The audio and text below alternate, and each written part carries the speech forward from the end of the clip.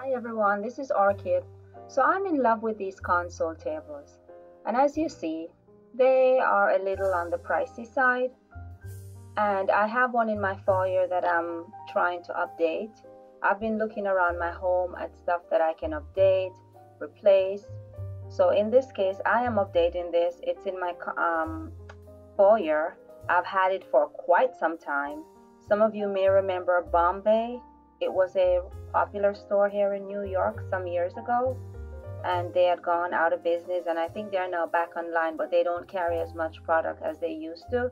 So I'm going to try and swing for one of these looks that I showed you earlier.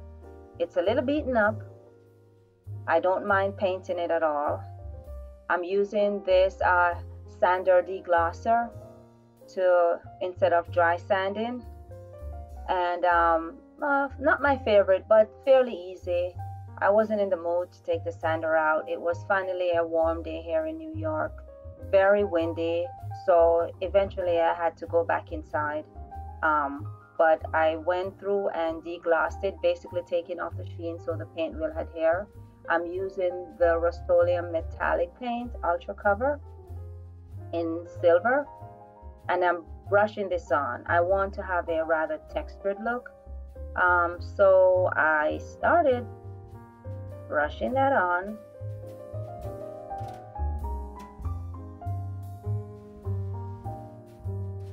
But when I was done, I wasn't actually loving what I saw. I don't know if it was just the wind. It was really windy. It just wasn't looking as good as I wanted it to. So with the second coat, I decided to use my sponge roller, and that turned out a little bit better, much better in a sense. I still had the textured look, but it was not as streaky as when I used the brush.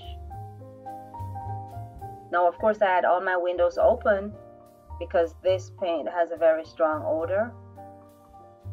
For the strips that the strip that I'm gonna use on the front of the table, I picked this up at Home Depot. It was 2.5 inches wide,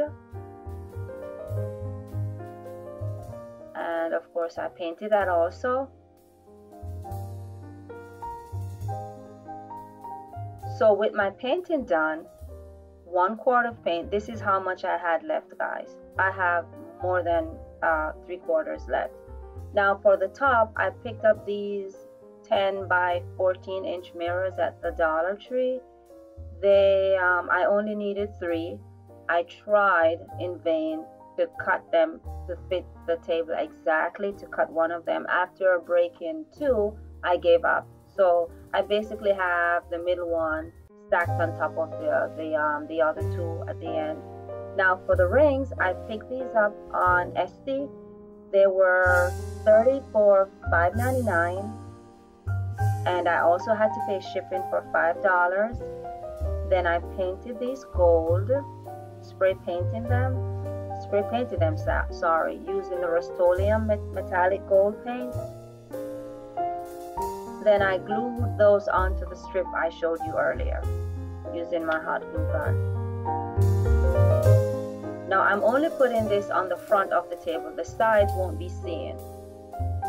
I don't want to marry this project. I don't want to be married to this project. So I am going to use Velcro, and this is industrial strength Velcro. I probably got this from someone who had leftovers. I don't remember purchasing this, but I basically am going to glue that onto the front.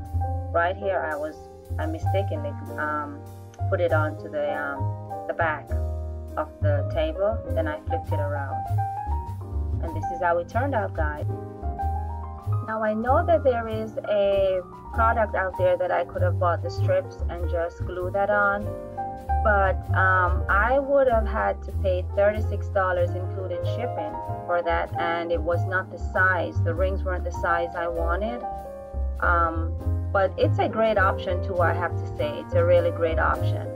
But if you are a DIYer who is trying to be as thrifty as possible and at the same time get a great look, I think this is a good option too. I will leave a list of all the products I purchased for this project below. Thanks for watching, guys. Bye now.